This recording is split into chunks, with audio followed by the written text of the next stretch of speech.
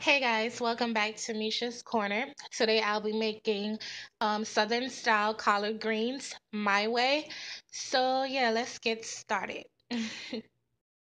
So I just wanted to go over ingredients really quick. I have my Tony Chachere's seasoning right there, garlic, pepper, paprika, chili flakes, onion, and my smoked ham hock right here, and my 2 bags of collard greens. I'm not sure if I'm going to use the allspice as of yet, but I did want to use it to see how the flavor profile would be because, I try out a lot of recipes all the time. So, hey. But anyway, yes, I'm going to throw everything in my pressure cooker and let it go. In my pressure cooker so far, I have my 2 ham hocks. To this, I'm going to add about a tablespoon and a half of the Tony Chachere's down in here, a teaspoon and a half of smoked paprika, a teaspoon and a half of my red chili flakes or pepper flakes, whichever one you have, some pepper. These spices are totally up to your taste, by the way. Some garlic powder, and I'm actually going to use the allspice berries, so I'm going to use only 2 of them. It's omittable. You do not have to use those allspice berries. It's totally fine without it. And I'm also going to add, that's it for right now, as a matter of fact. I'm not putting anything else in here right now. Everything else is going to go in once I start adding my greens. Now, this is the pressure cooker that I'm using. The one that I'm going to use here is the beans because the beans go longer in the pressure cooker. It's a longer time, and I really want my ham hocks to go for a long time until they fall apart. So, if this is a pressure cooker you're using, hit the bean option so it could go longer and be more tender. Okay, guys, so I'll put my 2 bags of collard greens down in here. Now I'm going to add 4 tablespoons of butter. I also removed all my meat and the meat off the bones and set it to the side. Now I'm adding my onion in that I showed y'all earlier.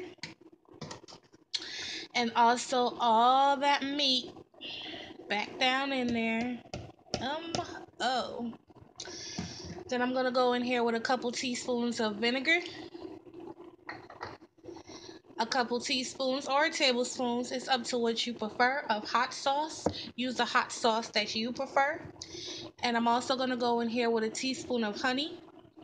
You can use sugar if you want to use sugar, but I'm using honey. And yeah, I think that's it. I'm going to put the bones back in also. And I'm going to let this simmer for another 45 minutes or so. I'm trying to hold it so y'all can see because it's fogging up the phone. But y'all, look at these collard greens. Like, yes. This is about 25 minutes in. I'm going to give it another 10-15 minutes and then I'm going to turn it off. Now, if you like your collard greens cooked to death, go right ahead, but I don't. So, yeah, I gave it 40 minutes to cook. And I'm also making some mashed potatoes. So I'm going to show y'all how I do that in a minute. So far, my potatoes, I have 8 ounces of cream cheese.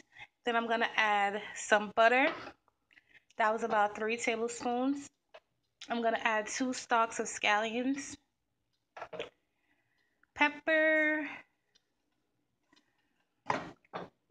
salt because I didn't salt my water. But if you salted your water, make sure you taste your potatoes before you add salt at the end. And some milk.